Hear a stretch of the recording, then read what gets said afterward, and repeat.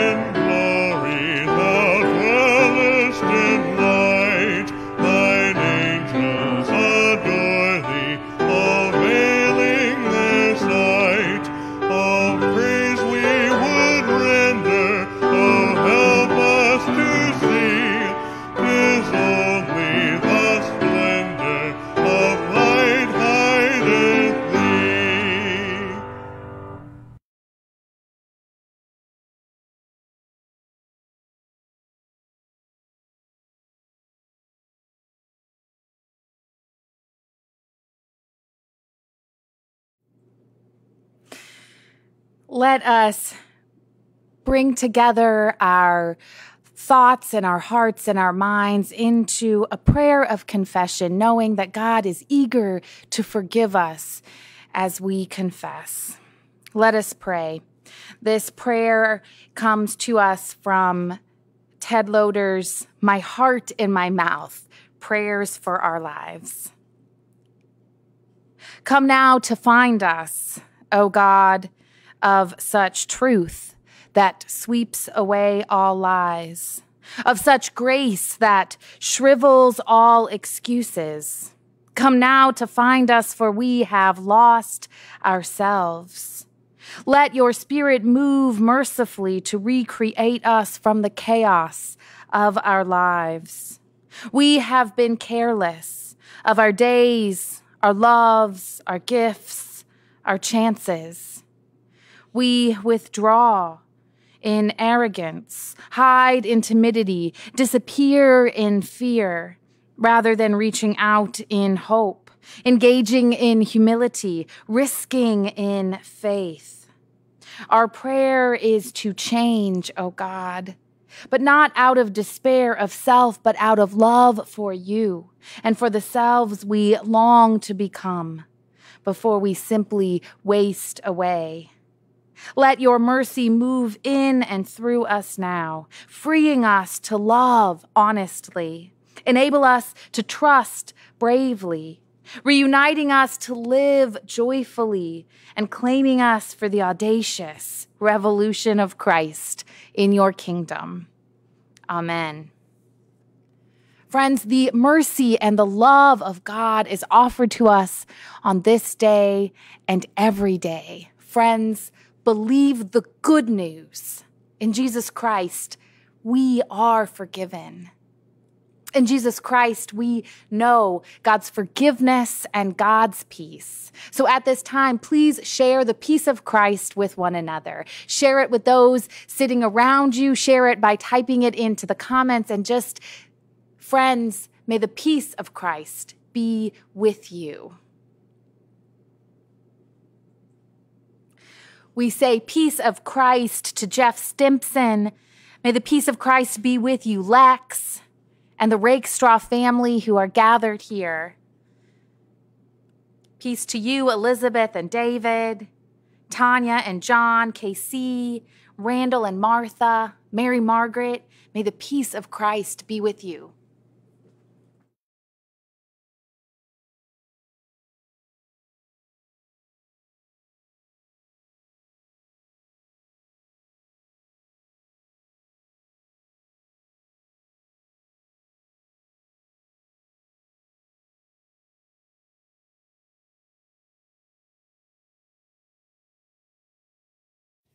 Hi, friends. In our Bible story today, Jesus' friend Peter comes to him with a question about forgiving people. I imagine Peter saying something like, "Hey, Jesus, I know you say that God wants us to forgive people. Okay, I get that. But some people just keep doing things that make me mad. And some people do really bad things. There has to be some kind of limit on how many times I'm supposed to forgive people, right?" And to answer this question, which I think we can all feel, Jesus tells Peter a story. And I'd like to read you a story this morning. It's a little critter book by Mercer Mayer called We All Need Forgiveness. We all need forgiveness.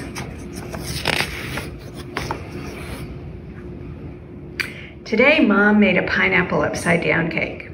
I was only going to take a teensy taste when I knocked the cake on the floor. Oops. Sorry, Mom, I said. Well, that is the most upside-down pineapple upside-down cake I've ever made, said Mom. But it's okay, little critter. Accidents happen sometimes.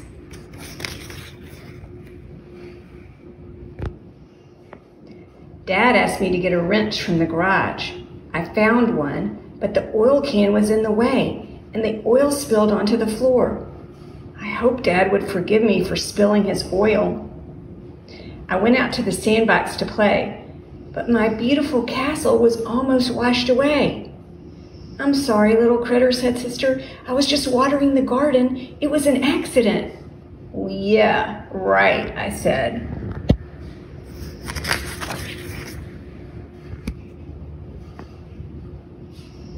After that, I wanted to color, so I lined up all my crayons in a row. Gray Kitty pounced on them and made a mess. Bad cat, I said. I'm going outside, and I stormed out the front door. I went for a ride on my bike, but Timothy rode into me. My bike tripped over and the handlebars got all bent. I'm sorry, little critter, said Timothy, but I was too mad to say it was okay. I put on my mask to go scuba diving. All I needed was my snorkel, but I couldn't find it anywhere. And then Dog jumped into the tub. He had my snorkel in his mouth and it was all chewed up. "Bad dog," I said. At the bus stop, Gabby was trying out my new yo-yo, and she got the string all tangled. "I didn't mean to, little critter," she said. "Well, I am never letting you play with my toys again, Gabby," I said. At lunch, I was about to eat my yummy chocolate chip cookie when Henrietta bumped into the table and it fell on the floor. It broke into a million pieces. "Oh, I'm sorry, little critter," said Henrietta. But sorry did not help one bit because my cookie wasn't good anymore.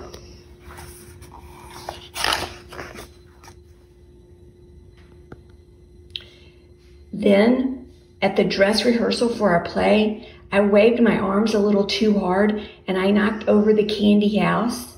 Gabby and Gator tripped over it and so did Henrietta, and the candy decorations went all over the place and the whole set came crashing down.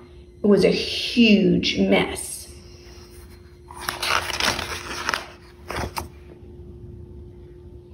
Miss Kitty said we had to stop the play and clean up. And now everyone is mad at me because it took us a long time to clean up and we didn't have time for the fun surprise Miss Kitty had planned. I said I was sorry, but everyone was still mad. I'm going to stop the story there.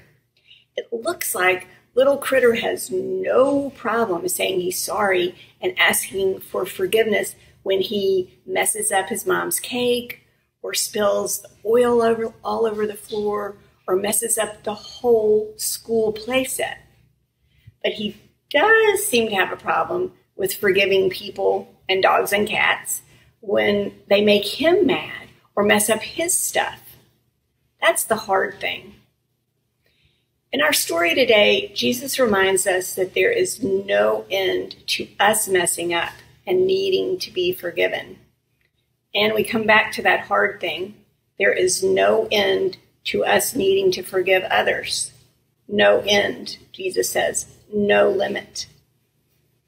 But there is a good part.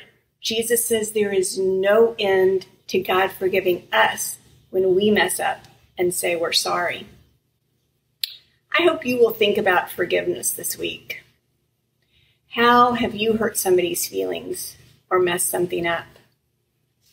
And are you still mad at someone who hurt your feelings or messed up something that was yours?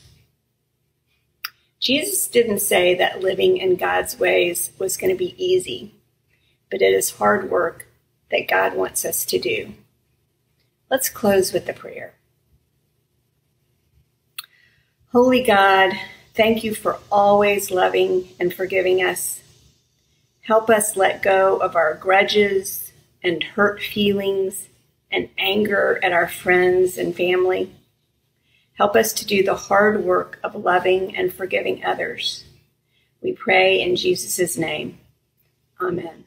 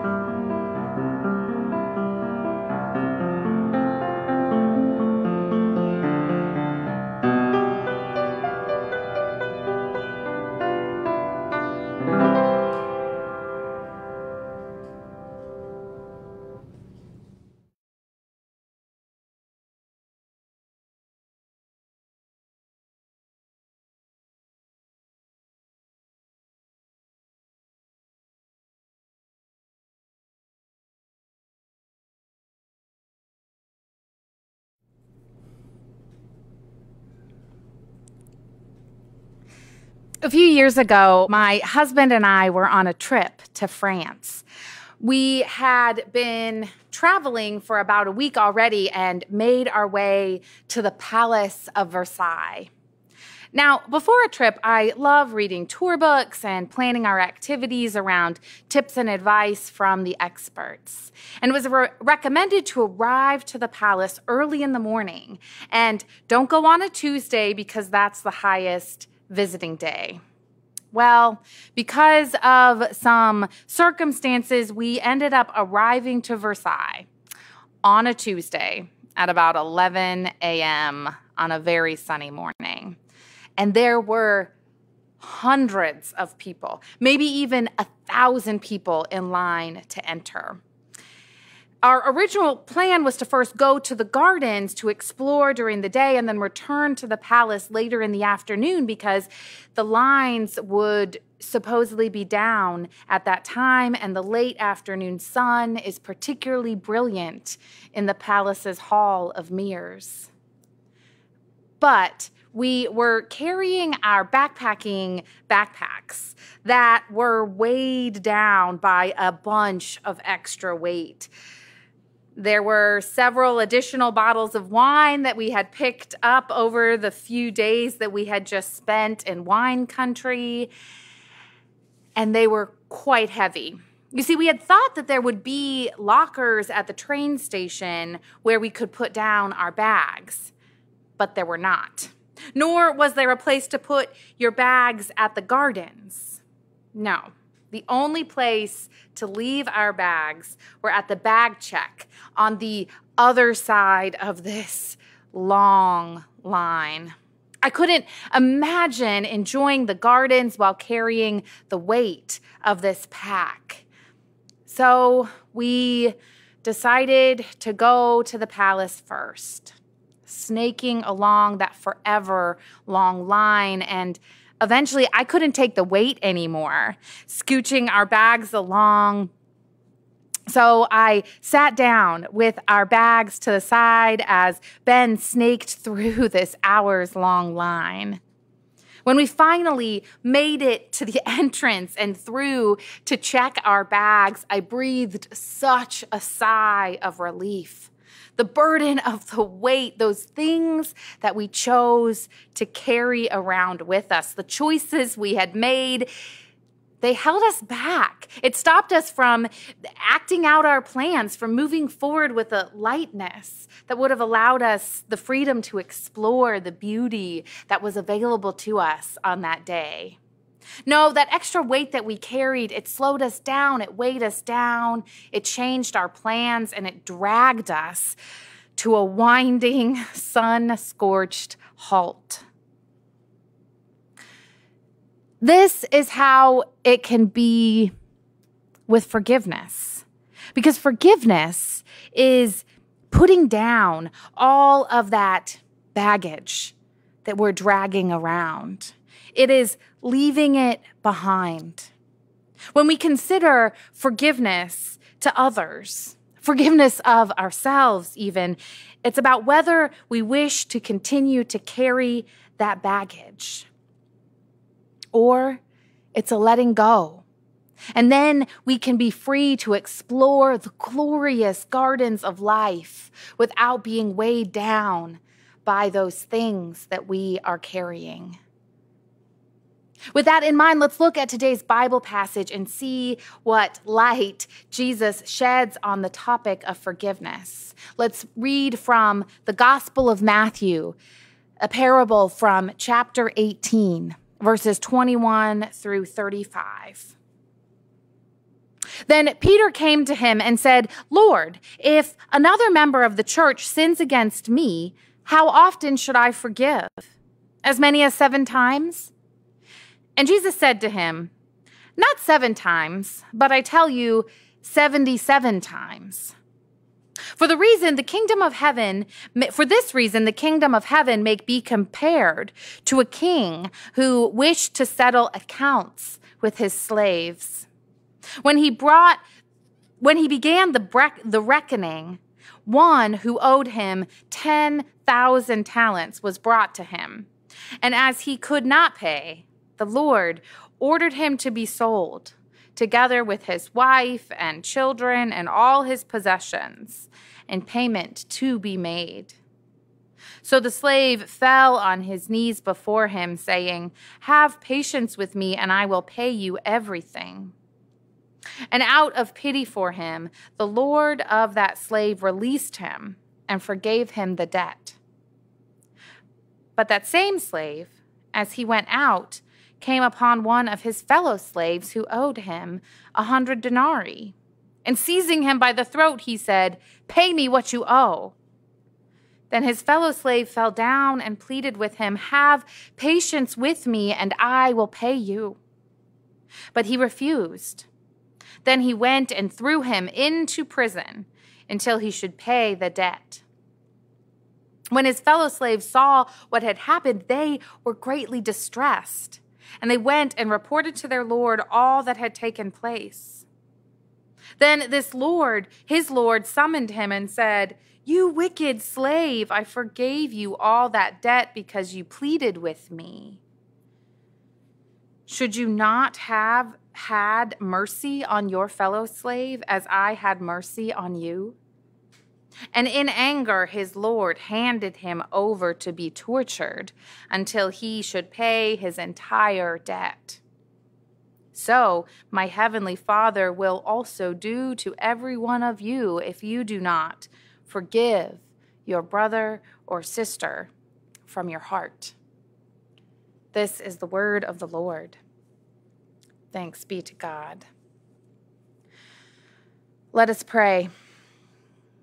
May the words of my mouth and the meditations of all of our hearts be acceptable in thy sight, O Lord, in whom we live and move and have our being. Amen. Forgiveness is an essential practice and foundation of Christian faith, a hallmark of Christian community. But this one is so hard to practice. When we've been wronged, we so often feel justified in our anger, our grudges, plotting real or imaginary revenge, rather than living into that golden rule. In everything you do to others as you would have them do to you. For this is the law and the prophets. We evoke its reverse. We say to ourselves, "Well, I do unto you as you've done unto me," rather than the other way around. Or like little critter in today's story time, it finds it really hard to give forgiveness, even when we find ourselves asking for forgiveness a lot. No, when we give it, when we are in the position of forgiveness, we want to put conditions on it. We want to keep an account, a tally, build up those things and hold on to them. And this way we have fodder for our interaction, sowing the seeds of bitterness that turn in so often to deep and painful wounds that divide relationships and at times seem so impossible to repair. When we keep tabs on the way that people have harmed us, not just on these larger levels, but the subtle wrongs or differences or miscommunications that happen all of the time. And when those go unforgiven, they build up into this scorekeeping of what I've done right and what you've done wrong. Yet Peter asks, "How many times, Lord, should I forgive?" And Jesus gives this ambiguous number, 77 times. Or in some readings, some translations, it says 7 times, 77 times.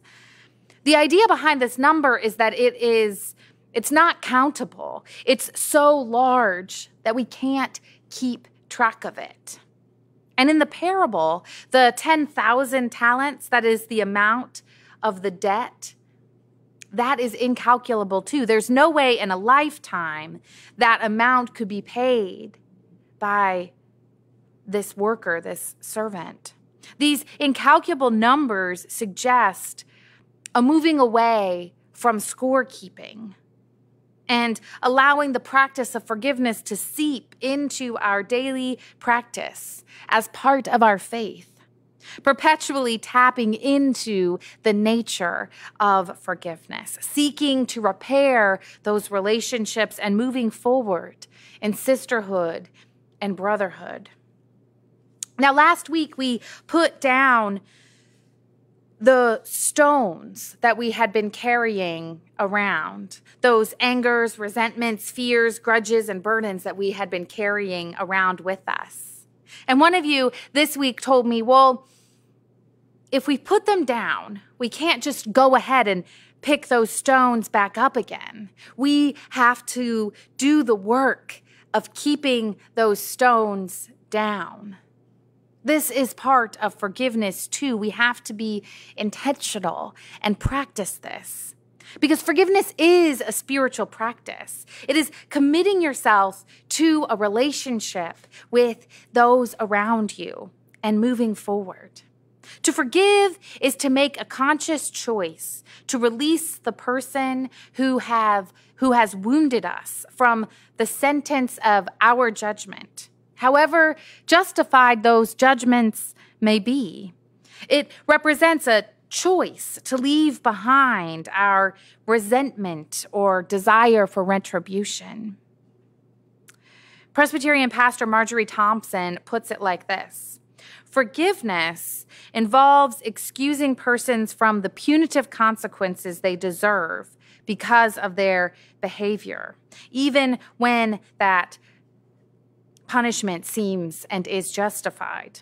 The behavior remains condemned, but the offender is released from the effects as far as the forgiver is concerned. In forgiveness, we recognize the things that have happened and we choose to release them, but not in a way that continues to allow emotional and physical harm over and over again. If the person we are working to forgive keeps on doing that same kind of thing that hurts me and pains me, this isn't what we're talking about. That is abusing one's ability to forgive. And that's not the purpose of this text. Please hear me right. If you are in a toxic relationship, an abusive relationship, I'm not telling you to make choices that continually put you into harm's way. This is not what this story is about.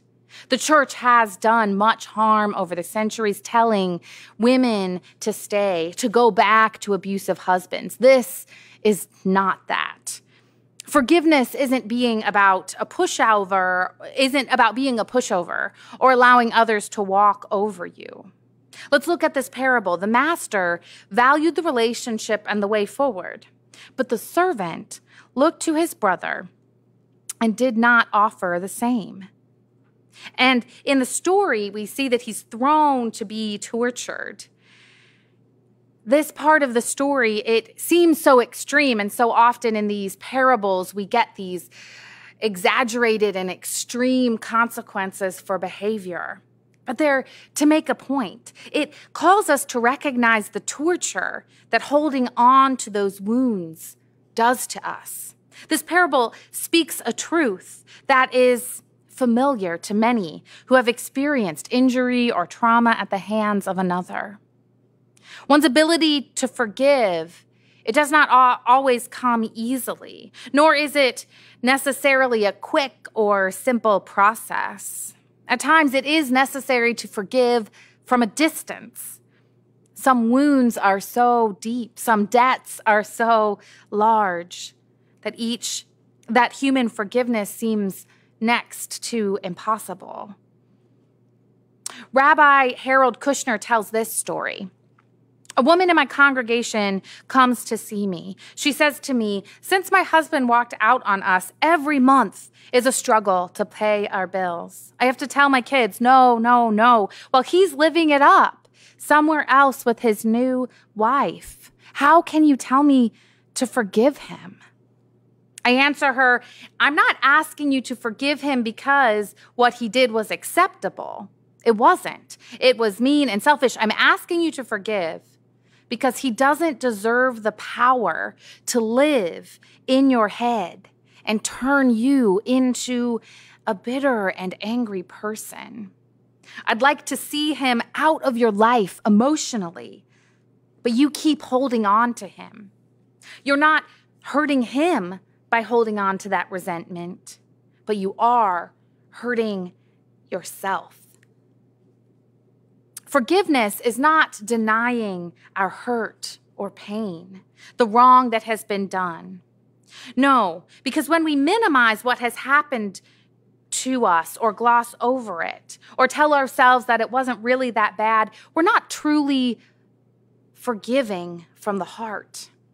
By minimizing it, we're not fully forgiving the wrong.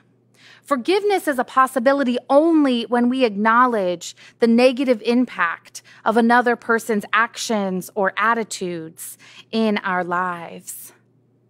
The work of forgiving is not easy. Perhaps you have forgiven the person and they did not show remorse or change their behavior or own up to their offenses. And so you find yourself in an unforgiving framework all over again. Forgiveness is not forgetting. Forgiveness takes great strength. Desmond Tutu shared in The Book of Forgiving, forgiveness is not an effortless act for any of us. It's best to break down our forgiving into small, bite-sized pieces and begin from wherever you are standing. Tell your story for as long as you need to. Name your hurts until they no longer pierce your heart. Grant forgiveness when you are ready to let go of a past that cannot be changed. Reconcile or release the relationship as you choose. We, when considering forgiveness, must ask how the relationship is worth rebuilding through forgiveness. That power takes great strength. The power of forgiveness, it allows us to move on and frees ourselves from being trapped into those broken moments in time. Sometimes those broken moments of times are things also that we have done, and we have to do that hard work of forgiving ourselves. How often has this happened to you? You've moved on from a past hurt, but you find yourself laying in bed at night replaying some moment over and over in your head. You've gone years from a situation, but all of a sudden the memory of it pops up and you flush with shame or regret.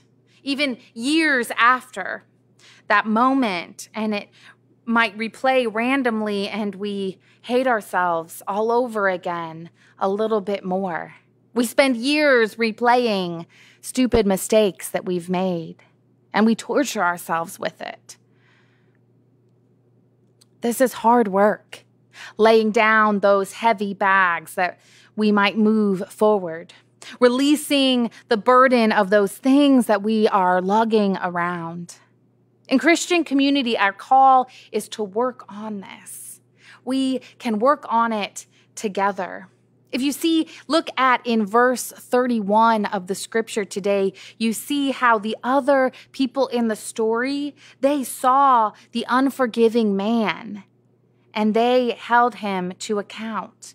It reads, when his fellow slaves saw what had happened, they were greatly distressed.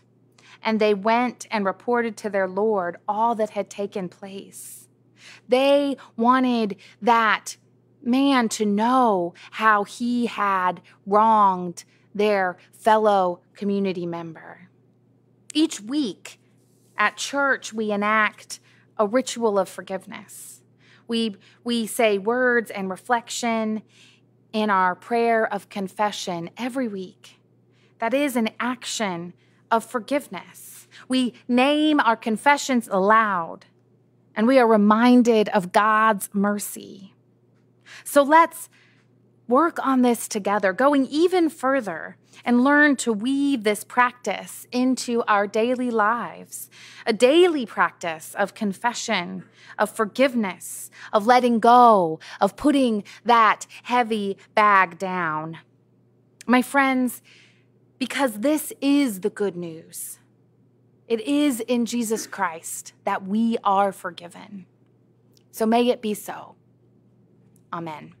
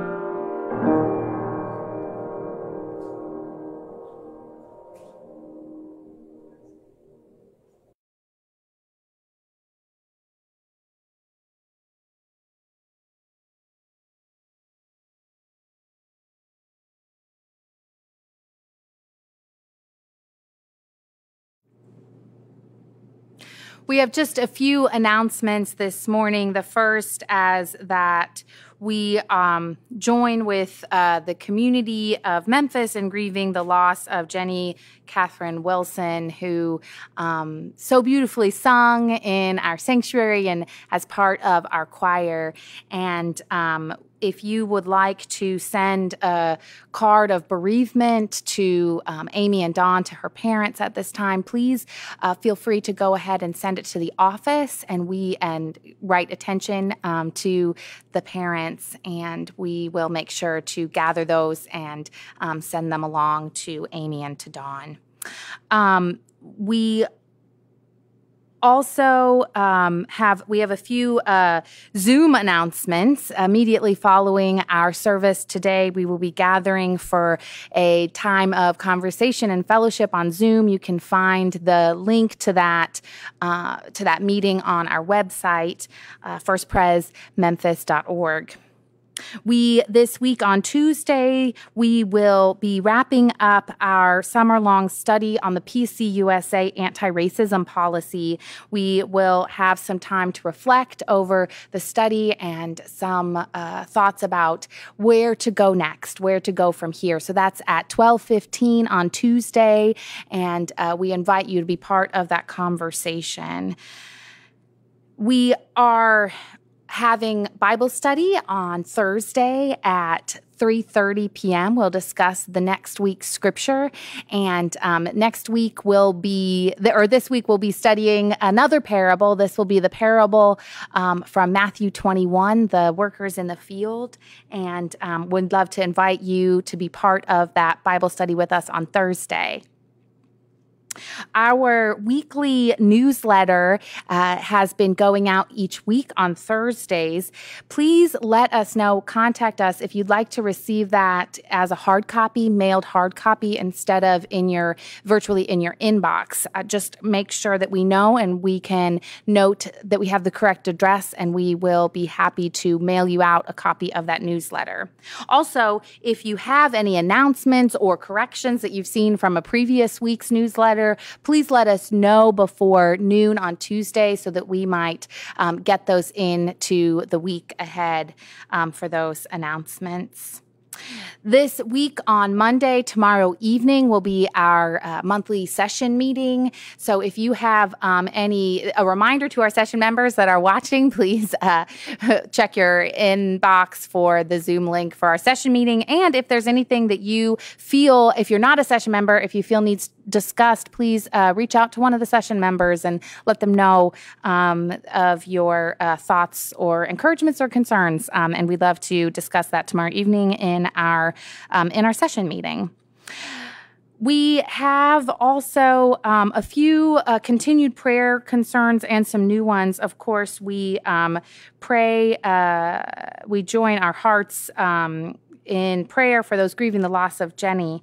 But we also lift up prayers for Elizabeth's sister-in-law, Dottie, as she has had some some challenging news this past week. So please keep her and that family in your prayers as well. At this time, let us give from our hearts, give deeply, and share what we have been given in our time of offering.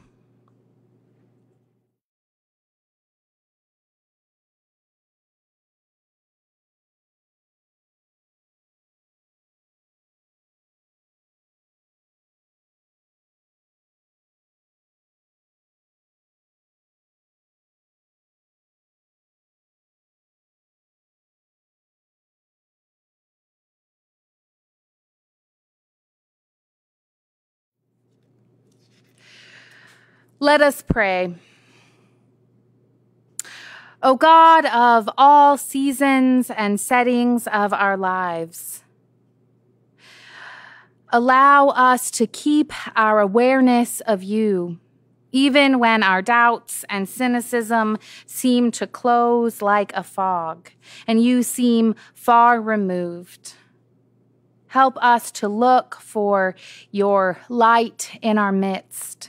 When the music rises, or a rainbow appears after a rainfall, as we hear a baby giggle or the cries of someone standing for justice, Allow the fog to lift our spirits and our dreams so that we might see the gifts from you. We might open our eyes and allow our voices to join in praise of you. O God of mercy and the marginalized, sometimes we get discouraged by the despair of the world, shadowed by the pain and the sickness, the pain of starving, the cries of the oppressed, the excluded, and the exploited. O God, teach us once again to listen and know the need for our compassion, that when we are too weak to carry the burdens of our brothers and sisters you have left to our care, awaken us to your beauty, to your love. Inspire us to do the most that we can do, to make grace real to others and to ourselves. Help justice roll down like waters and peace flow like a river and beauty spring from ugliness.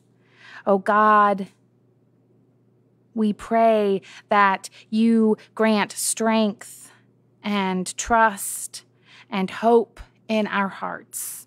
Let the words that we have raised in prayer take root in our spirits and turn into praise of you.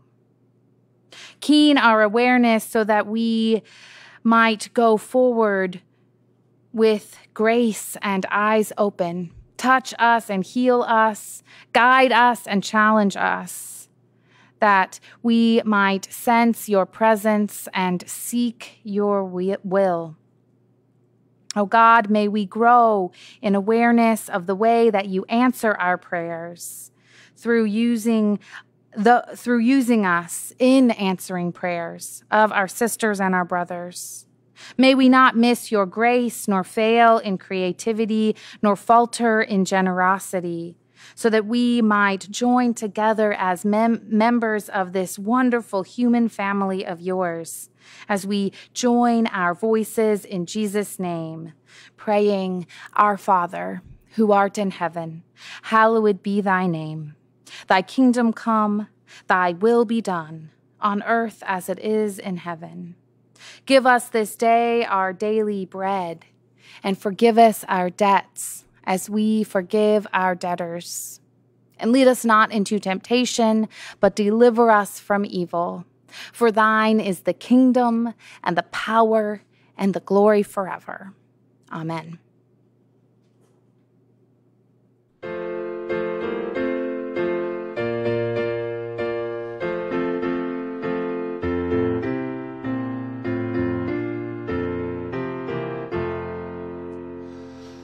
My hope is built on nothing less than Jesus' blood and righteousness. I dare not trust the sweetest frame, but wholly lean on Jesus' name.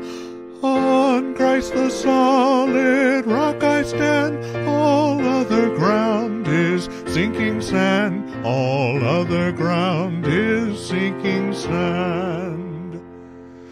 When darkness seems to hide his face, I rest on his unchanging grace. In every high and stormy gale, my anchor holds within the veil.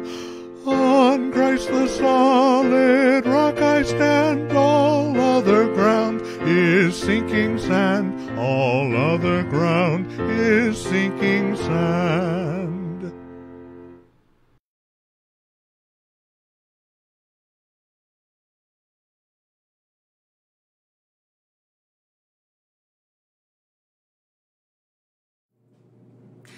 Friends, go out into this day and lay down those heavy bags, those burdens, and seek to live into the call of forgiveness, because God has forgiven each one of you.